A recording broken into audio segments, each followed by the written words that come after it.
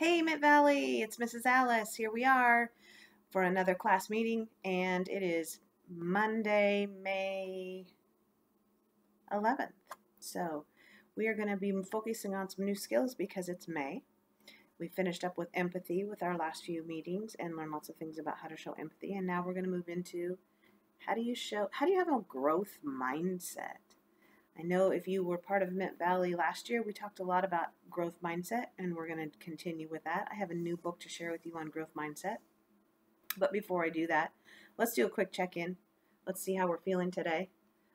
Looking at the zones chart, I'm a little blue. I'm kind of sad to see the rain come back and missing everybody. So just a little in the blue zone today. But I'm excited to share my new book with you.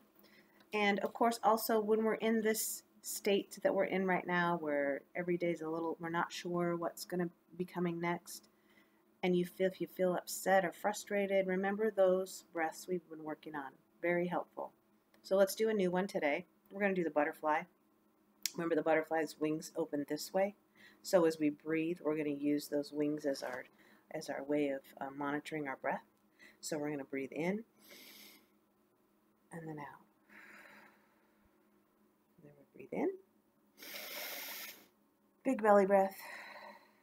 Out. Let's do one more.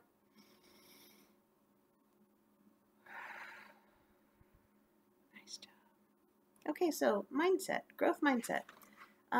You're having to tackle a lot of new things right now, and learning online, not having your teacher right there to help you, having to work from home, parents trying to help you with things that they might not know how to show you what to do.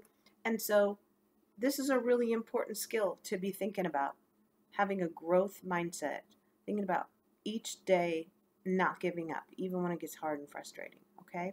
So this is a story about a girl who learns some things about mindset that I'm going to share with you today. It's called Mindset Matters. It's by Brian Smith, and it's illustrated by Lisa Griffin, okay? Try to get the glare off there so you can see it.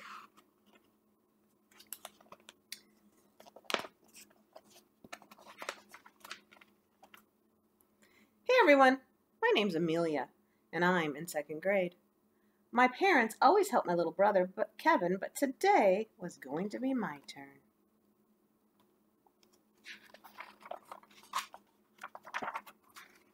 It all started with something that was supposed to be fun.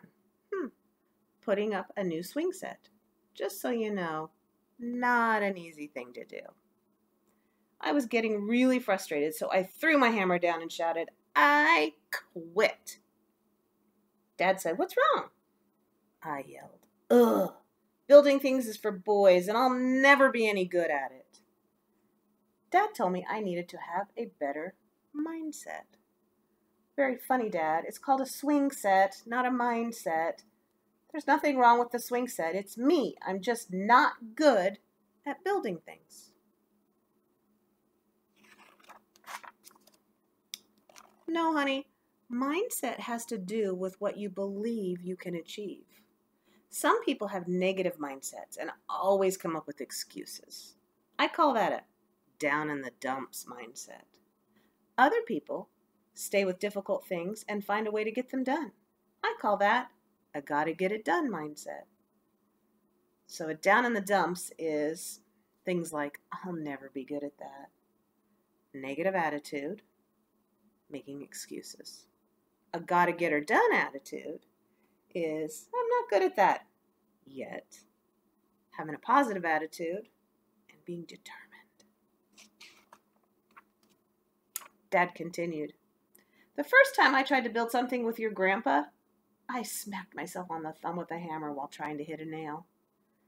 After that, it took me years before I really felt confident in building things. Throughout the whole time, I kept a gotta get it done mindset. Ouch, it hurt so bad. It wasn't if I was ever going to be good, but rather when I was going to be good at building things." Dad said, "I know it can be frustrating, but there are some steps you can follow to try to improve your gonna get it done mindset." Dad said, "You have a gonna get it done mindset. You should." Here's the things you need to do. Imagine yourself completing the task. If it's difficult, remind yourself, I may not be good at that yet, but hard work pays off. Number 3, keep a positive attitude. And number 4, keep on working until you reach that goal. Amelia, if you can follow these steps, you'll be on track every time you try something new, Dad said. So, Amelia, think about this question before you answer it. Are you going to be able to build this swing set? I paused for a minute before answering. Ness. What in the world does ness mean? It means no and yes. It basically means I have no clue. No, Amelia, you need to believe in yourself and have a gonna get it done mindset. Dad smiled and said, when I ask you if you can build it, remember the steps we just went over. If you say yes, it doesn't mean it's going to be easy, but in the end, you'll stick with it and find a way to put it together. Let's try this question again. Amelia, can you build this swing set? Absolutely. This swing set doesn't know who it's messing with. Let's win this battle. Just give me 1 minute so I can go put on some of Mom's makeup. Amelia, you don't need to get dressed up for this job. Dad had no clue what I was doing. After a while, I came out in the backyard with makeup that looked like war paint. It took us almost 6 hours to build the swing set, but we got the job done. I guess Dad was right about hard work paying off. Maybe there's something to this gonna get it done mindset thing. After all, Dad even suggested I take a quick brain break when I got frustrated. I wonder if all this could help me with the math. That's one thing, no matter what I do, I'm always terrible at. I guess it's worth a try. The next day at school, it didn't take long before I got to one of those impossible math problems again. Ding dong, nobody's home, my brain's on vacation. My teacher, Mrs. Moody, could tell I was frustrated and came over to me. She asked if I'd ever heard of a gonna get it done mindset. Yeah. Were she and my dad working as a team? Mrs. Moody asked what I could do to help get the problem solved. I could look on someone else's paper. Nice try. But that's called cheating, she said. Think of something else. I wish I could have, but of course my mind went blank again, so I just laid my head down on my desk.